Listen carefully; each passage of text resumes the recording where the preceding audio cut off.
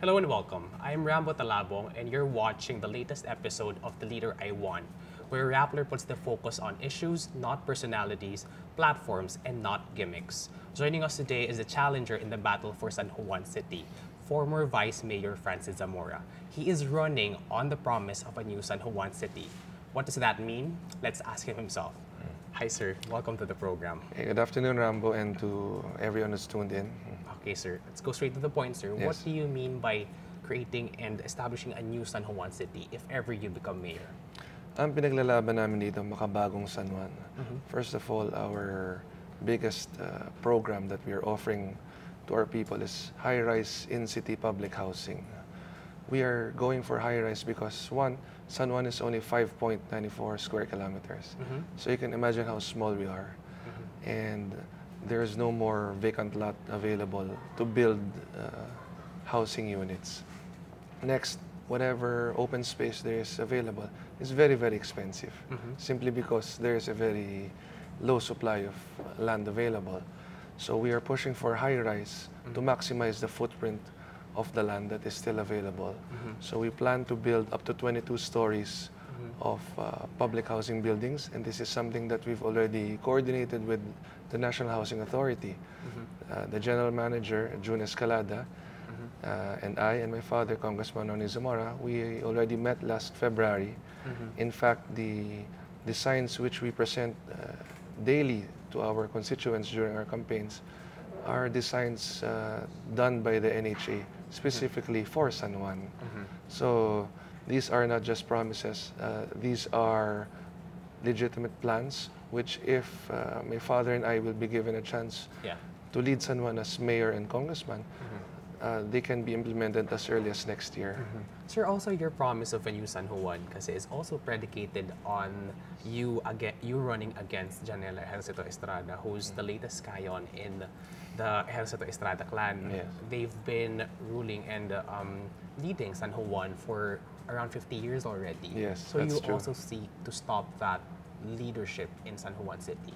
What's the problem with their family continuing their legacy in San Juan? Well, Rambo, the Estradas have controlled San Juan for the last 50 years. Joseph Estrada became mayor August 5, 1969. And it's already 2019. So by August 5, if the Estradas will win, they would have been in control of San Juan for 50 years. And what you're asking, what is wrong with that? Basically, nothing has changed because the position has been passed on from one Estrada family member to another, to the next, and then to the next, no? From the grandfather to the father, to the granddaughter. That's what they're planning. So you don't see any change in the system because basically it's all coming from the same tree. You have employees who were once employees of then Mayor Joseph Estrada who are actually still in San Juan City Hall at this point. Can you imagine that? So you don't really expect anything new. In fact, even my opponent, she herself is saying, walang dapat baguhin sa San Juan. Hindi raw dapat baguhin ang pamamalakad. You know, a lot of people are complaining about the services of the San Juan Medical Center. If you go there and you get confined, they will charge you for cotton, they will charge you for alcohol, they will charge you for electricity if you will hook up your electric fan to the electric socket. There's no free medicines. For simple blood tests, you have to go out and transfer to another hospital just to get a simple blood test or diagnostics. So there's a problem in housing, in healthcare. Housing, healthcare. Where else is the problem with the leadership of the Ejercito Estradas for the last 5 decades? You know, we have been left behind by most other cities in Metro Manila. Look at Taguig, look at Mandaluyong, look at Quezon City. They have progressed. San Juan has remained stagnant because, like what I said, the same kind of leadership, same system. Nothing new has happened. And sad to say, a lot of the property in San Juan are now Estrada owned. So they have focused too much on self-interest rather than public service. And the last 50 years, they have built so much condominiums, townhouses, apartments. You don't like gas how they're stations. planning and scaping the city. No, they have focused too much on acquiring their own land for themselves, Properties. that they have not focused on the core that they have been elected into, which is to serve the people. Sir, So I believe that there's so much more you can do in a city such as San Juan, which is in the geographic center of Metro Manila. Sir, your narrative of calling for a new San Juan is also being questioned by your rival in the Yes. position. They're saying that you also worked with them. For 6 years, you were vice mayor twice, right? Yes. With Mayor Gia Gomez. Yes. So they're saying that you worked with us. So why didn't you tell us that these are the problems and why didn't you contribute in the change that you want during your term as vice mayor while you were allied with the Ejercito Estradas? Remember, as vice mayor, you're only part of the legislative branch of the local government. So if you are mayor, you can lead your city to the direction that you want. So being vice mayor, you only have limited authority, limited powers. And remember, you preside over the city council.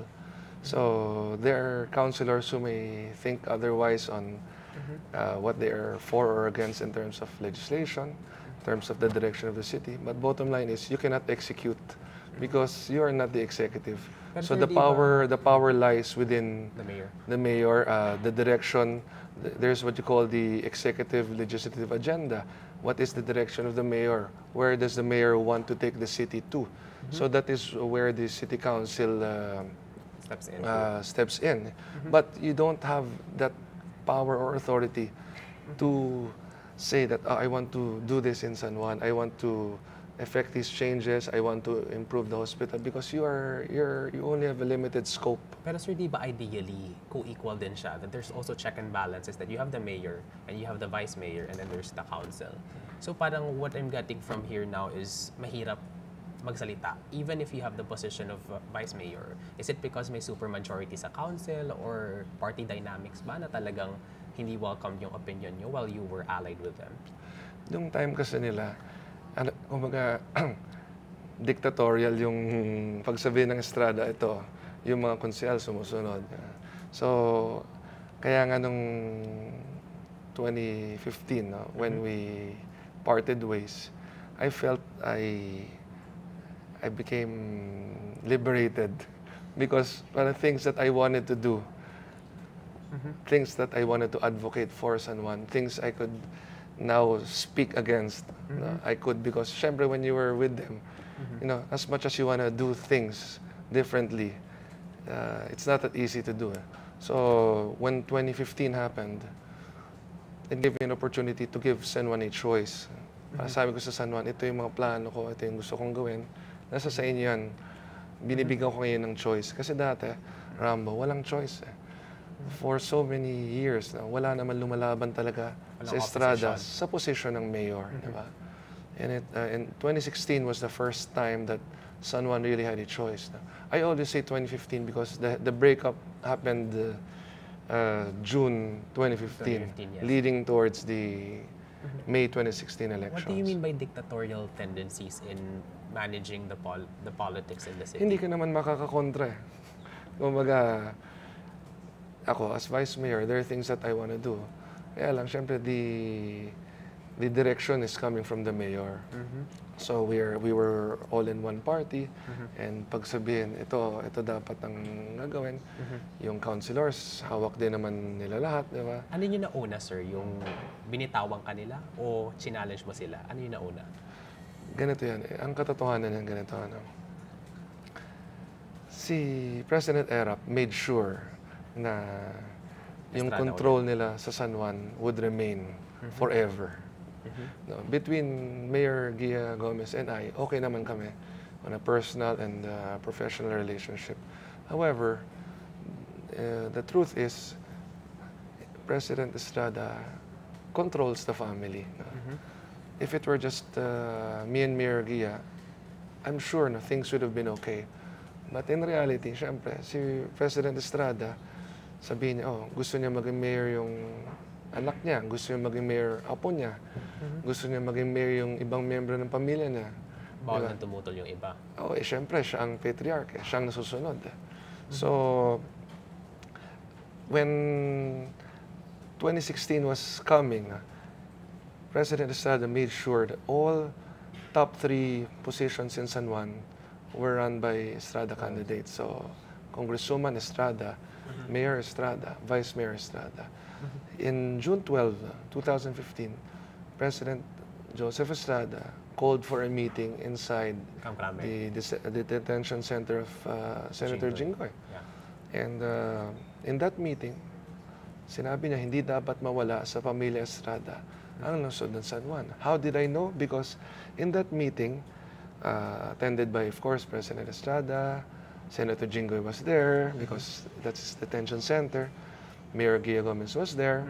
Senator JV was invited, but as far as I know, was not allowed to enter by Senator Jinggoy.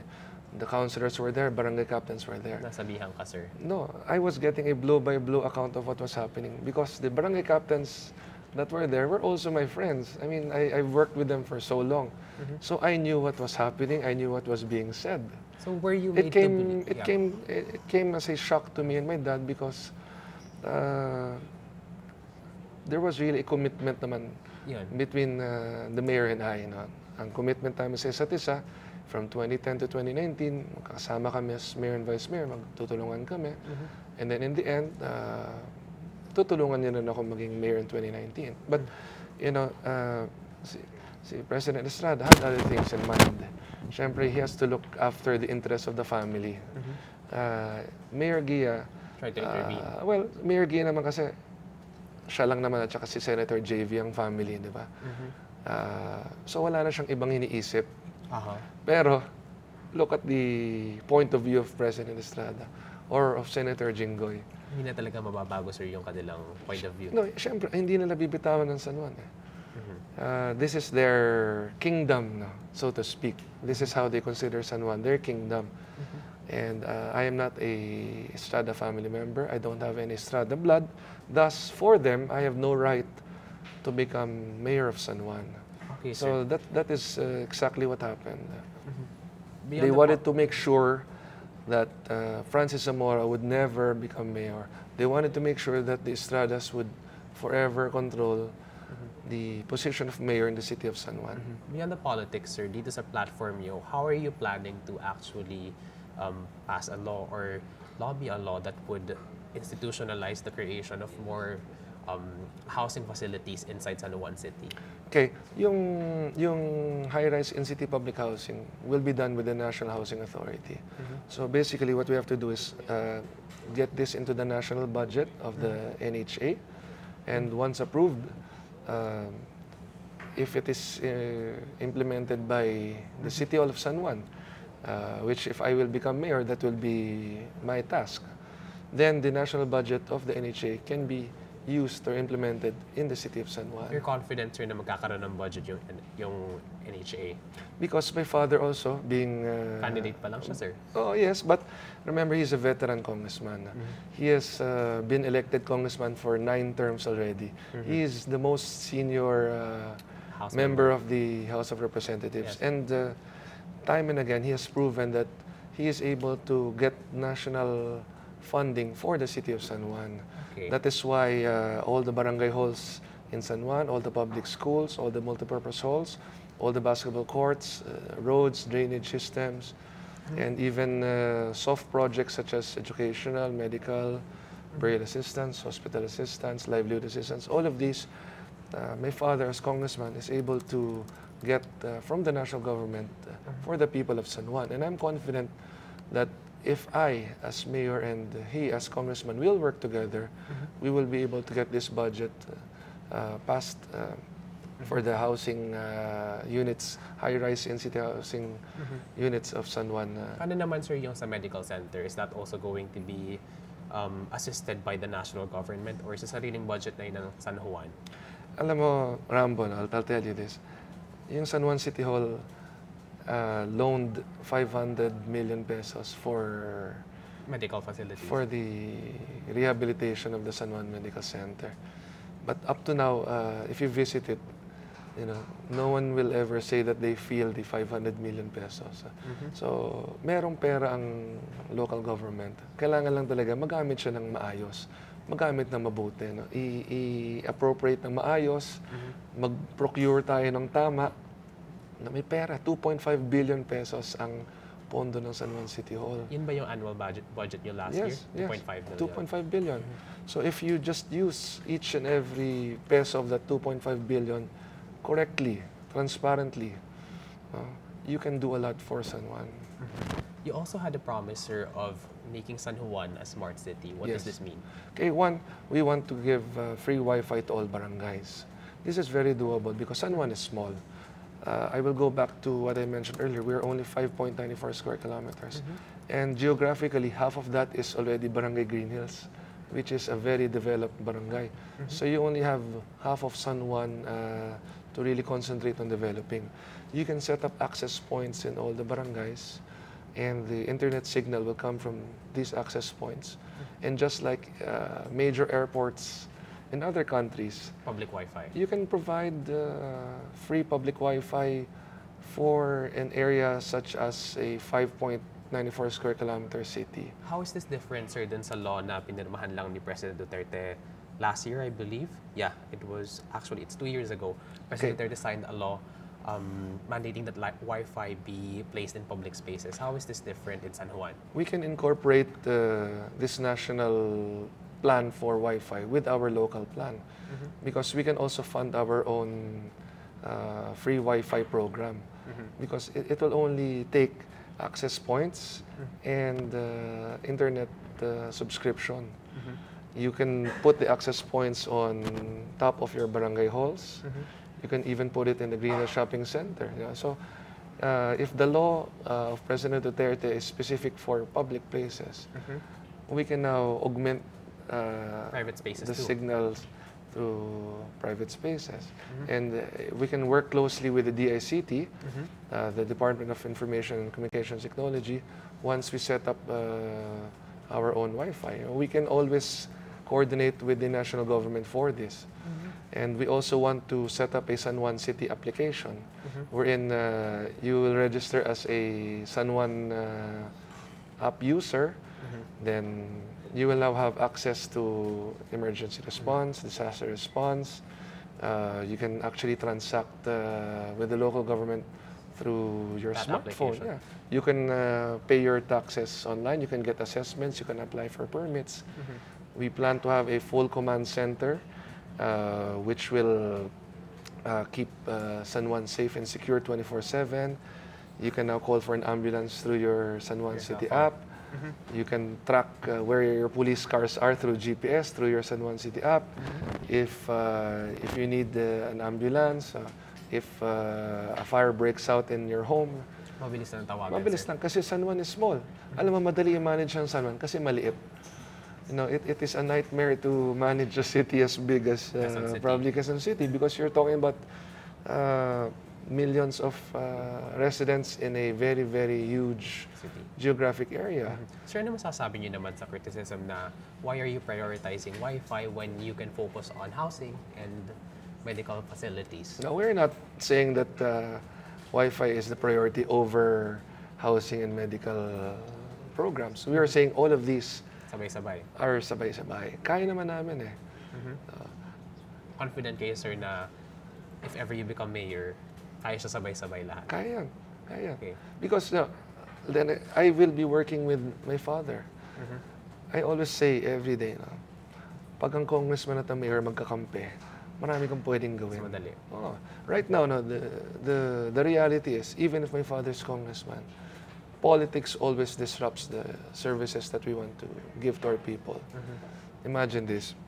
My father was able to get 35 million pesos from the national government for a 4-story barangay hall with the wooden covered basketball court in Barangay Pedro Cruz.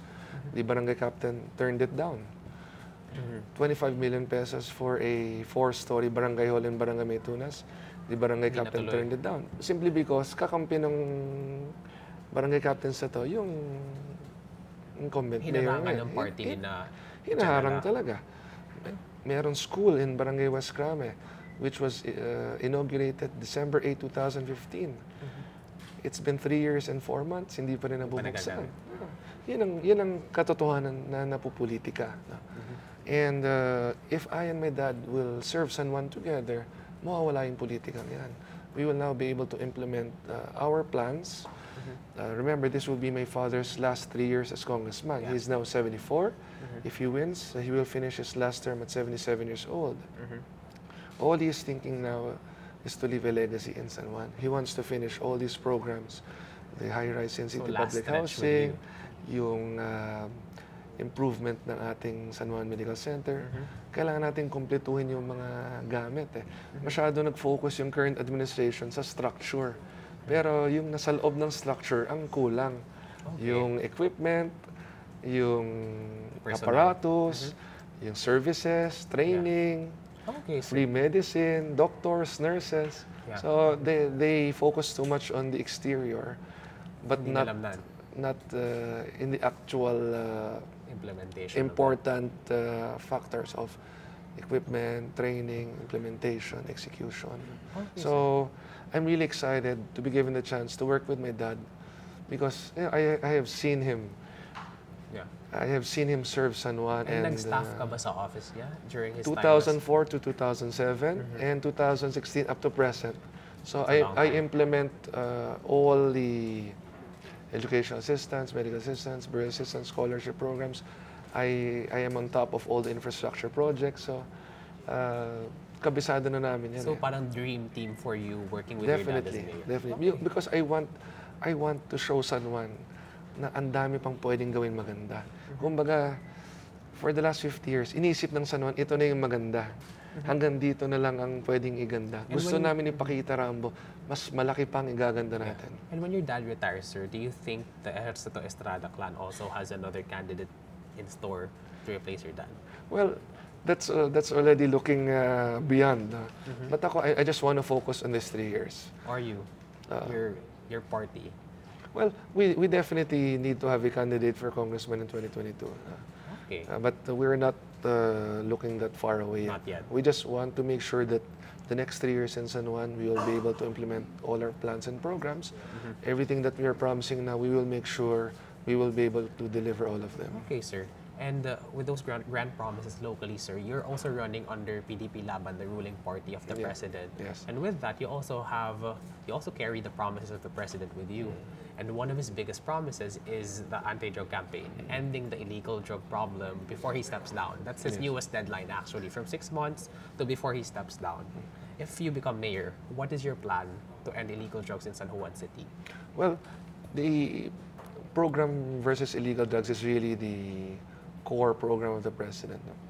Now, in San Juan, just 2 nights ago, can you imagine this? The head councilor of the current vice mayor, who is the head of the City Anti-Drug Abuse Council, the head councilor of the City Anti-Drug Abuse Council was high on drugs. How do you know that? Killed his brother. And killed our leader in Barangay Little Baguio. He went on a rampage. It was all over the news just yesterday. And this is the head anti-drug abuse counselor. He is part of the team of the current vice mayor in the City Anti-Drug Abuse Council. So you know that something is wrong when your head counselor ends up killing his own brother and killing another resident of Barangay Little Baguio while he was high on drugs. So definitely we really have to review the local program being implemented now by the current vice mayor. What's the state of the drug problem in San Juan City? Saan pinakamalala, sir? So you mentioned na merong case sa local government. Marami pa rin. Like in general, how is it? You know, 2 or 3 years ago, nagkaroon ng raid ng Shabu lab sa Barangay Little Baguio again. And more than 2 or 3 billion was seized during that raid. So talagang malaki ang problema sa drugs. So if I win, I will really be hands-on in the fight against drugs. I have been an advocate of a healthy lifestyle. I'm also an athlete, so part of my lifestyle is really maintaining a healthy body, positive outlook. And one thing that I can be proud of is I never took drugs in my life. So I, as an example, will really show the people of San Juan that we will have a hands-on campaign against illegal drugs, and we will also promote a healthy lifestyle among our constituents. Would you have any proposed policies for the police or for rehabilitation agencies if ever you become mayor? We will allocate more funding for anti-drugs. Anti-drug campaigns, these will need a lot of funding because you are up against syndicates that have billions of pesos just to maintain their drug business. So this is a very serious and complex problem, which is not just in San Juan, but this is nationwide. Okay, sir. So a lot of promises coming from you, sir. And one of the biggest criticism from your rival again, Janela Hersoto Estrada, is your programs, these promises that you're giving appears to be exclusionary because meron daw Zamora card na kailangan bago ma-access yung services that you're promising and actually are already being offered. What do you say to that? No, the Zamora ID system basically is ensuring that the funds that the Office of the Congressman is disbursing are all going to legitimate San Juan residents. No? Kasi hindi naman unlimited yung pondo. Diba? So we want to make sure na taga San Juan ang makakakuha. So how do we do that? We also check who you are, where you live.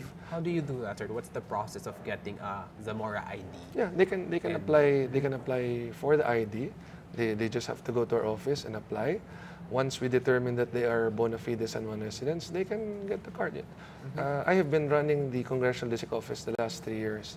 Prior to that, in 2004 up to 2007, I also handled the same office. What do we encounter? People going to our office saying they are residents of San Juan. They will ask for help because they have a 200,000 peso bill in the heart center. And then upon verification, you realize they are from Pampanga. Right now, sir, your program is under the office of your dad, congressional. Yes. Yeah, these are.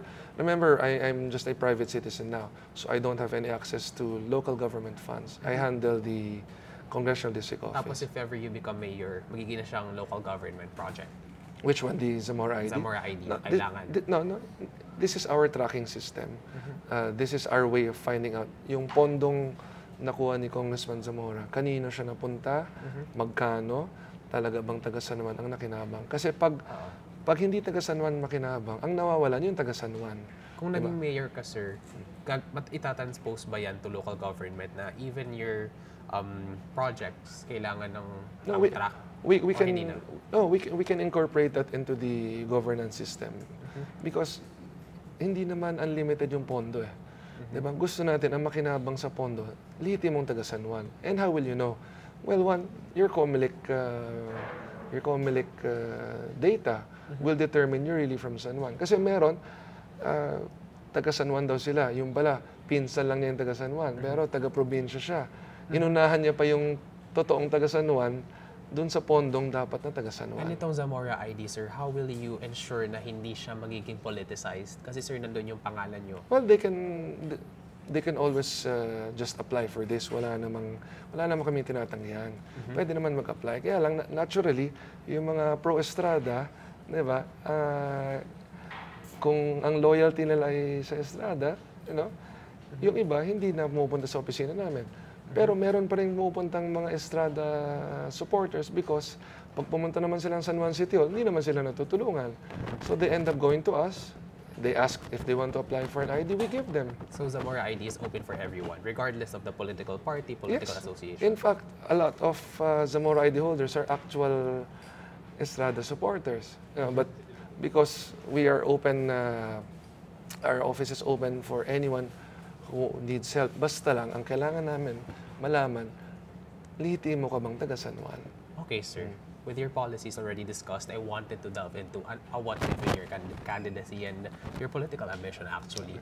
You backed a recall petition last year as well.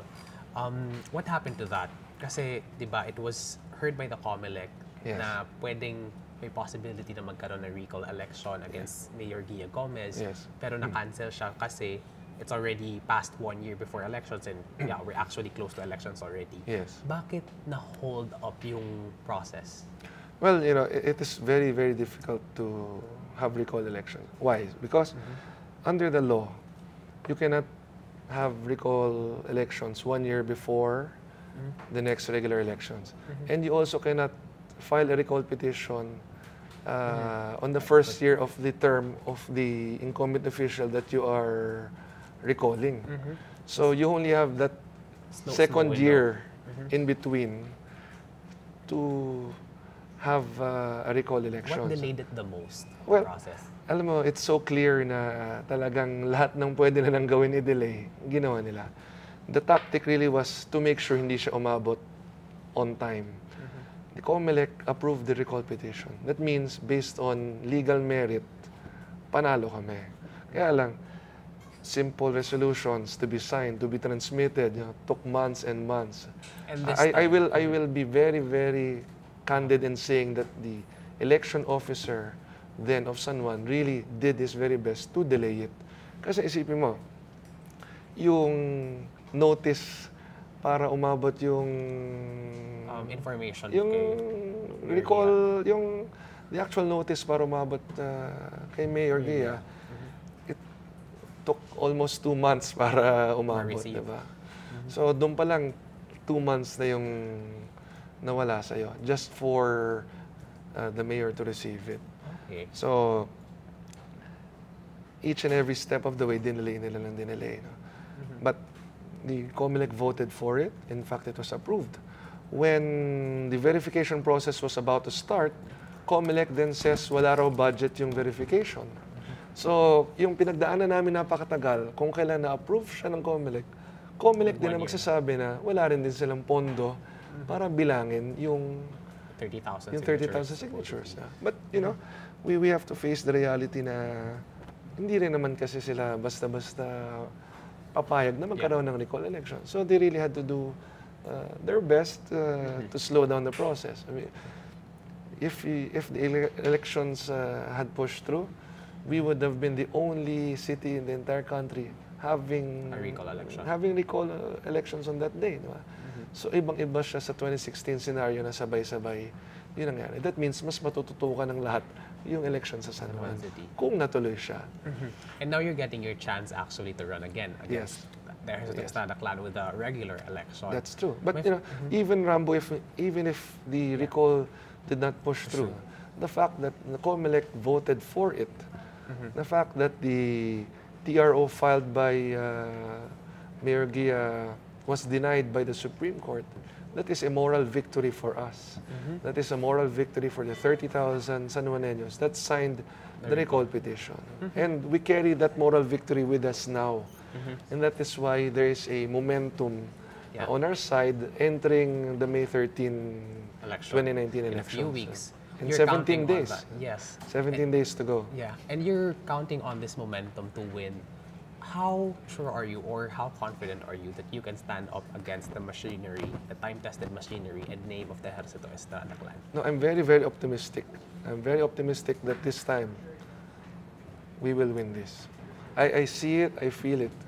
If I had lost by 5 or 10,000 votes or 15,000 votes in 2016, I would tell myself, okay, San Juan wants the status quo. But remember, I only lost by 1,000 votes.